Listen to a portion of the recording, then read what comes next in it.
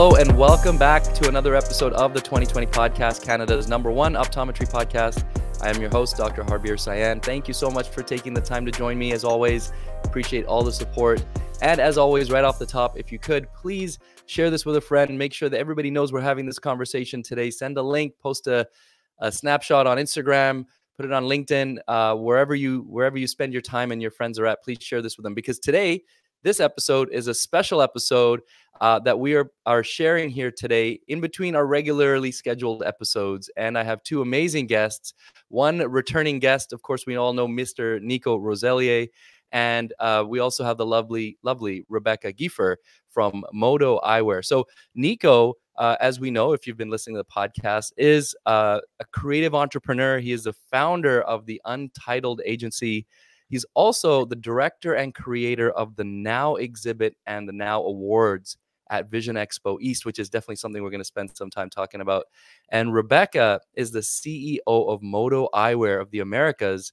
And so she's here to talk to us about MODO and all the amazing designs and brands that they carry and why the NOW exhibit is so important from a designer perspective. So I'm really excited about this conversation. And I'm going to say this, Nico's going to say this a bunch of times. If you are a designer, or if you know somebody who's a designer, get your designs in to the NOW Awards and exhibit. The timeline is very short. There's only a few days left. So if you know somebody, text them right now and let them know. I want to get that out there off the top, just in case we don't say enough times in the conversation. But Nico and Rebecca, thank you so much for joining me here on the podcast. Appreciate having you both. Thanks for having us. Absolutely. Pleasure to be here. So Nico, let's start with you. Last time we were on, we were sharing a whiskey. You had given me a recipe for an old fashioned or something, right? That was good. Now, and we don't have one of those in hand, but I'm sure this will still be fun.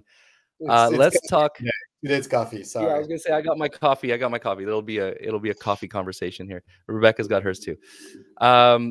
Nico, let's talk about the exhibit. You created this. It's incredible. You started this whole thing at Vision Expo. Tell me how it came about and what is the purpose. So, been attending the show for a really long time, and I always thought that it was a void on our show in the US to representing the industry and representing what the trends are and then what's happening, And so it's been years that working with the Vision Council and Vision Expo, and a few years ago they allowed me to start the project. It's been a great development, way faster actually than I thought it was going to be in terms of the reaction of the visitors, but also the reaction of the exhibitors. Now it's created to show the industry to what we're coming to the show for, right? And to want to see obviously all our friends and see what the latest and greatest, what's going to help the practice, what's going to help, whatever we do in the industry. But it was no place to really see all of that. So the idea is really to display all the product through theme that are developed every year with a great committee, which, by the way, Harbier, you're in it this year, so thank you so much for taking to mention that, yes. Be in that great committee, because it is very important. It's, and it has to be seen in a lot of different perspective and different point of our industry. So you bring obviously a vital point of view when it comes to the committees this year. So I really appreciate that. Thank you.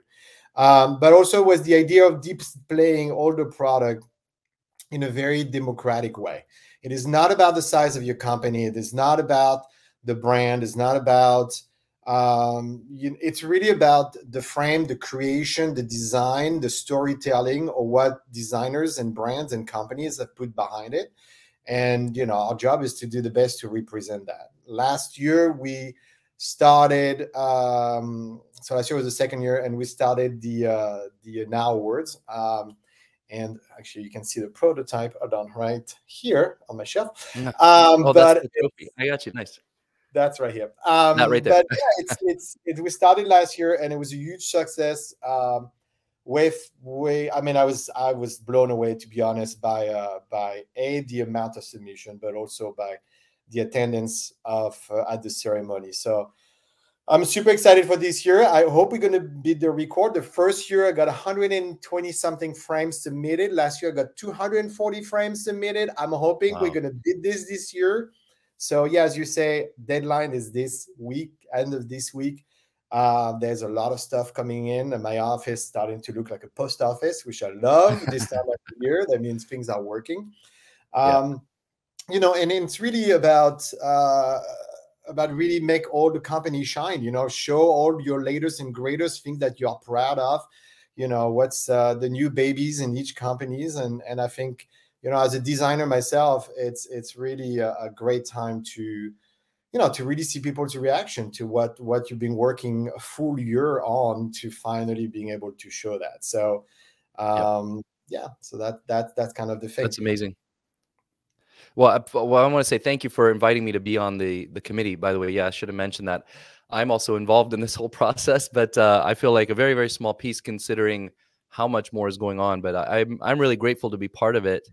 It's been already, you know, there's only a little bit that I've been involved in so far, but it's already been a pretty eye-opening experience where I get to see how many different designers there are out there. You know, and all the different types of products and designs they're creating. Even you know, last year when I was at the pavilion and looking at it, I was like, wow, I had literally no idea that a big chunk of these brands even existed and the designs existed. So it's just allowing companies to showcase something in a way that never has been allowed. They've never been allowed to do before. You know, normally they have a booth that's somewhere over there that you might not ever walk past. And now you can see all these hundreds of frames in this really well displayed area and say, wow, I love that. Now I want to learn more about that. Let me go over to where that booth is. You know, I think it's a really great way to display it. And the awards, I mean, everybody loves awards. We all love awards shows. We all watch the Emmys and the Grammys and the whatevers, right? We all love that. We all love to celebrate people who've worked hard and achieved a goal. So that's awesome. I think that's really great. So how about Rebecca, from your perspective, maybe before we dive into MODO and the brands, I'd love to hear from your perspective why you think the awards and the NOW exhibit is important from a designer side.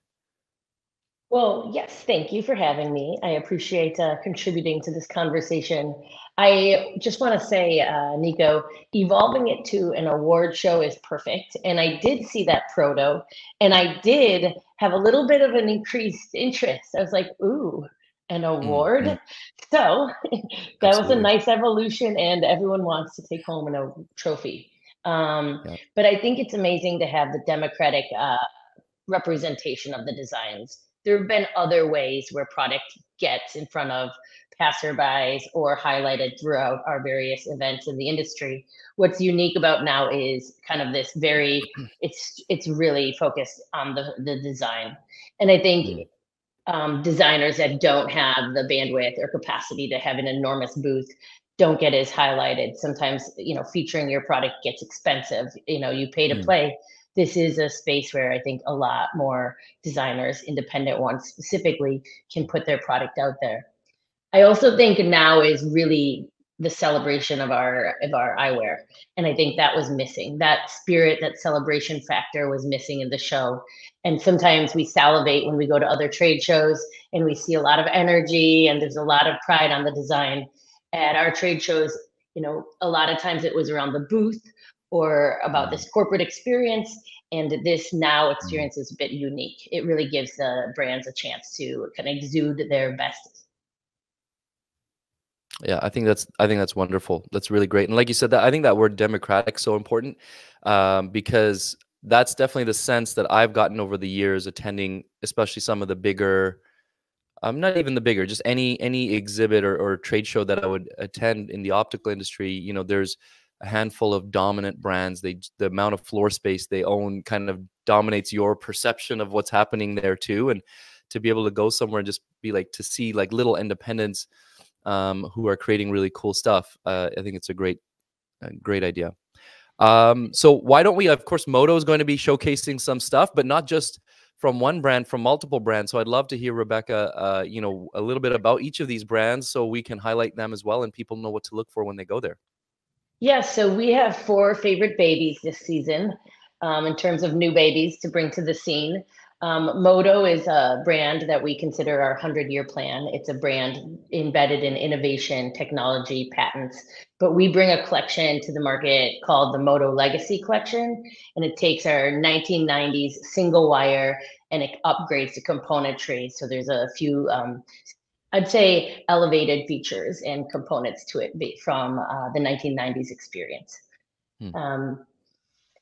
The Eco brand is the pioneer of sustainability for our industry. We're so proud that we brought it to the market in 2008, but today at Expo, I guess I should say in March, we're going to be featuring a new construction with some bio-based materials, new clips, and then a new category called Eco Sport. So we're doing a brand extension there. When I think of some higher end design that I'm very excited to submit in the NOW platform, it's our lowercase brand that we purchased in March of 2023. And this is a luxury product that's made 100% in the US and really has a sartorial feeling. High-end luxury components, of course, from the German manufacturers, the right material partners, but just the detailing, whether it's the foil printing in the inside temple to the finishing details from the end piece all the way to the temple tip. So that's lowercase. Our fourth favorite baby is not last but not least, is called NTI-Independent. NTI-Independent is having a resurgence. We purchased this brand at the end of last year, and we're bringing it to the market with some classic shapes. You'll see a round keyhole. We had to do that. It's an Italian brand, but we have neon colors. We have velvet covered frames. We have denim covered frames. We're going to bring something unexpected. It's the perfect product to put on a NOW shelf. That's what I think. I love that. Yeah, absolutely. That definitely sounds like something that would catch my attention as I'm walking by, for sure. Can't wait to see those. Awesome. Yeah. USPS should be delivering soon for you, Nico. Yeah, put something up on Instagram when you do get those. I'd love to get a little sneak peek on what that looks like. Not related to the NOW, but there's also another thing that MODO is celebrating at this show. But Rebecca is way too modest to talk about it. But Rebecca will be honored by the TLED Awards by the Optical Women Association. This show. So this is a huge deal. She won't talk about it, but for all the great work, leadership in this industry over. I'm not going to give that many years, but it's been a little while. Years. I started at a very young age. She was very, very young. She's on 5. And so, yeah, no, it's a big honor, and, you know, it's so well deserved for all the work you've done. That's incredible. Well, congratulations, Rebecca. That's incredible. And well deserved from what I've learned so far. Really amazing. Good job. Thank you, guys. It's going to be a big, big weekend there. Yes. Oh, yeah.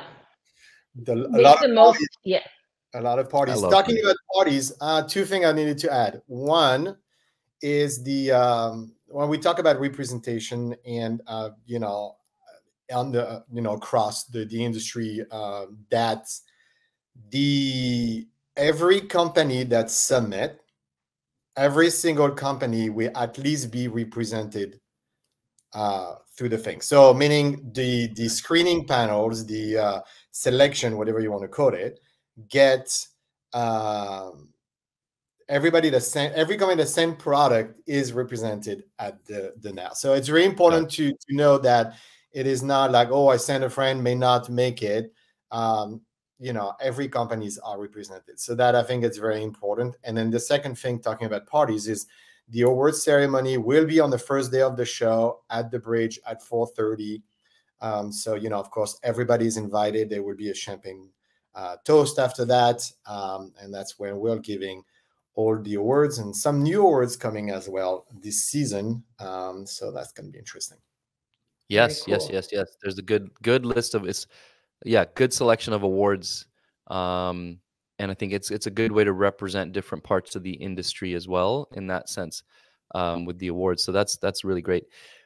So it's only what were we saying? There's only like 6 weeks till Vision Expo East. It's not a long time. It's exciting and a little nerve-wracking because I think we all got work to do in our own respect before before the exhibit comes around. What else do we want to say to whoever is listening and watching here, as far as like to get them excited about this, to make sure, you know, whether you're you know, just somebody who's interested in eyewear and you happen to be attending Vision Expo, or if you are potentially an exhibitor designer who's going to be submitting designs? Well, I think, you know, it's this is the time of the year, right? So this you go to the show, you know, not obviously to make sales, right? I mean, you know, we all need to eat and pay the bills, but I think, you know, this is the part where you really want to shine and show off and show all the new things you have. And so participating in this, just like Rebecca say, you know, it's very important. And you know, really inviting everybody to come and check out those new Italian independent frames, because I'm for sure excited to see those. So, you know, so that's the thing. Come and check what people are doing, what's the new stuff, the newest and latest, and have fun with it, you know. And I'll say remind one us again. last Sorry. thing. Oh, sorry. Sorry. Go ahead, Rebecca. I'll just say one last thing. It's the last time the expo's at New York. So also, like, let's end this show with a little bit of a bang, right? Yeah, you're right. Right. I forgot. That's right. Good point. Last time, for now, anyways, that we know for the foreseeable future, that Vision Expo East is going to be in New York, which is such an iconic location to have it, of course. But things being as they are, they're going to be moving to Orlando starting next year. So what better way to really celebrate than to go to New York for this final Vision Expo out there on the East Coast? So, you know, if you're watching or listening, make sure you join us out there. If you're coming out there, give us a call, message us on Instagram or LinkedIn or wherever, and let us know you're coming and that you want to be there at the NOW exhibit and the awards show.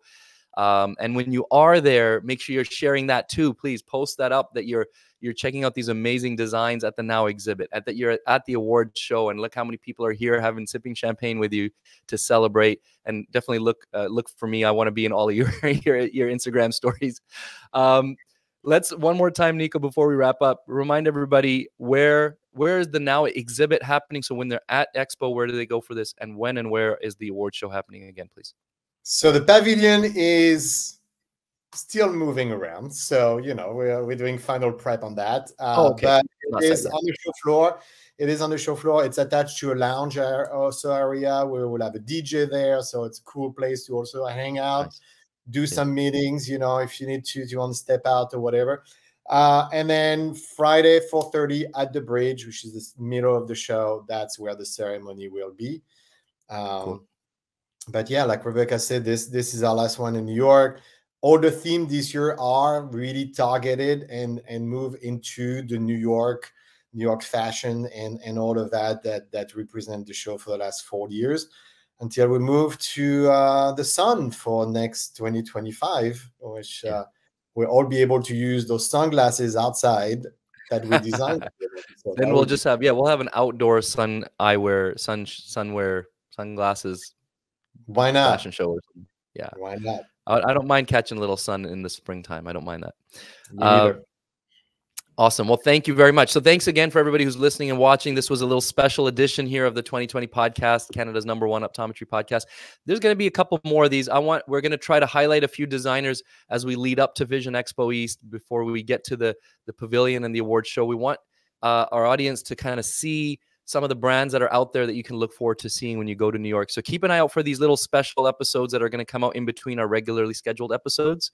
And, you know, again, make sure you share this with your friends. Let them know that this event is happening, that these awards are happening. And I will see you guys all in the next episode. Thank you very much.